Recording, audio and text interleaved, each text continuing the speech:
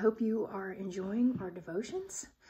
While touring the Holy Land in 1865, Philip Brooks spent Christmas Eve in and around Bethlehem, looking out over the shepherd's fields, gazing at the town, and attending a church service.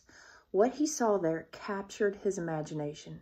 It seemed as if I could hear voices I know well, he said, telling each other of the wonderful night of the Savior's birth. 3 years later, he poured his impressions of that night into this song, O Little Town of Bethlehem. Brooks was awed by the magnitude of the wondrous gift that had been given. On the first Christmas, God presented mankind with a bundle of life, wrapped up in swaddling clothes in that crude stable in Bethlehem was his own son.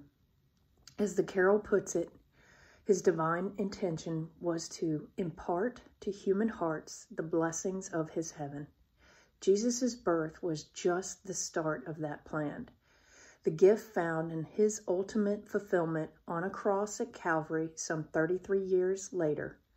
The death and resurrection of Christ made God's blessing, forgiveness, and eternal life with him available to all. And now I'd like to read for you from Romans chapter 4, verse 25.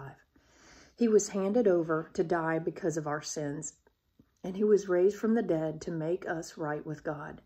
Therefore, since we have been made right in God's sight by faith, we have peace with God because of what Jesus Christ, our Lord, has done for us. Because of our faith, Christ has brought us into this place of highest privilege where we now stand, and we confidently and joyfully look forward to sharing God's glory. 2 Corinthians 9:15 says, "Thank God for his Son, a gift too wonderful for words." Now let us pray. We give thanks, Father, for your indescribable gift. How amazing is the love we compelled you to send your Son that we might have life.